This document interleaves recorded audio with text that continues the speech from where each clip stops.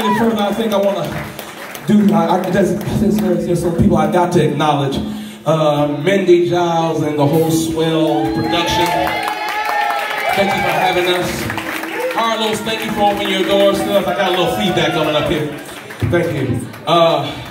Then my manager, Big Mike Balmer, for working and getting me in the groove. My publicist, Miss Ellen Marshall, she's been all over Facebook, just and everywhere else posting this thing around. So Miss Ellen Marshall. And then my better half over there working the CD table, she woke me up this morning. She said, "Baby, you ready?" I said, "No." She said, "Get ready." Whitney Holmes, give her a round of applause. And really, I couldn't do this thing that we're doing right now without these fine young men behind me. I'd like to introduce them to you. On bass, we have Mr. Dwayne Brown. Give it up for him. Dwayne Brown. On sax, the sexy sax. I don't know what I'm gonna do with you, man. Peace. Mr. Jose Hernandez, give him a round of applause. On drums, carrying this beat, keeping everything tight, Mr. Kevin Kemp, give it up for him. And on keys, their fearless leader, music director for the night, Mr.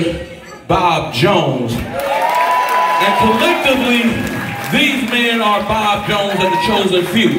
Now, I'm going to put a plug in now. I hope I don't get thrown out of here. But you can catch these guys every Sunday night from 5 to 8. Other than this Sunday because we got a game going on. If it ain't the 49ers, it ain't no game. Okay? But they will be at JB's Lounge. And then one more person on the guitar. My friend, producer of my latest album, the mighty Kid Anderson. Give him a round of applause.